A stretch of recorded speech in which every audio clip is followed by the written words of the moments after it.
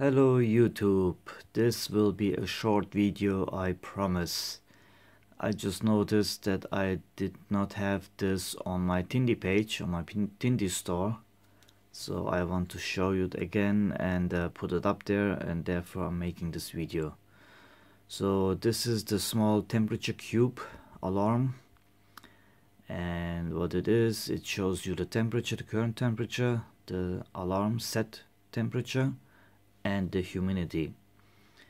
And it used to say just temperature up there, and a customer of mine did buy one, and this is his second, and he changed the code to show the humidity up there, and he kindly shared it with me. I was gonna do it too, but I never got around to it.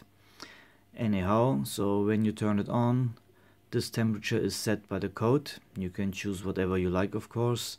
This can also and will also show Fahrenheit if you wish to.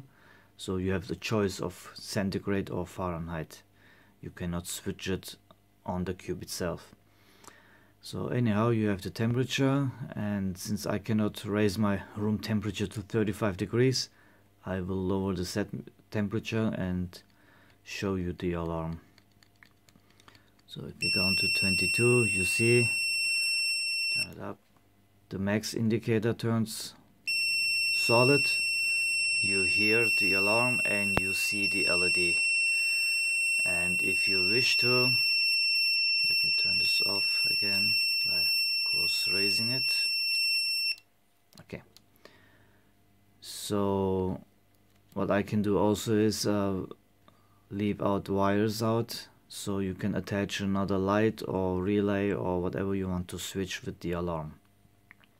It has obviously LiPo in it. You can charge it over here with micro USB, and this is basically it. This is also the case for my OLED clock, which, since they're based on the same PCB, they fit, and this is actually the clock.